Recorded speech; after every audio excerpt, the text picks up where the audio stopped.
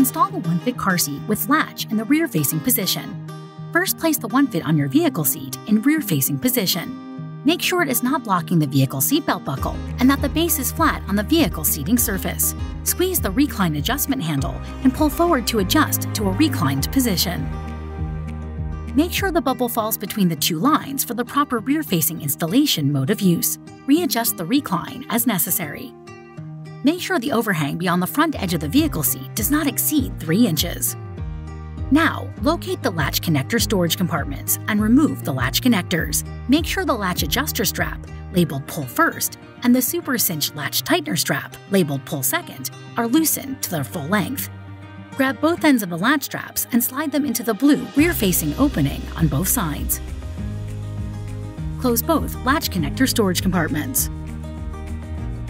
Locate the latch anchor bars in your vehicle. Attach both latch connectors to the anchor bars.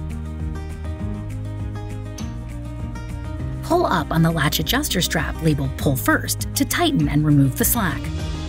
Then pull down on the Super Cinch latch tightener strap labeled Pull Second to secure the OneFit in place. Hold the OneFit at the belt path and pull side to side and front to back. It should not move more than 1 inch from the vehicle seat back or from side to side.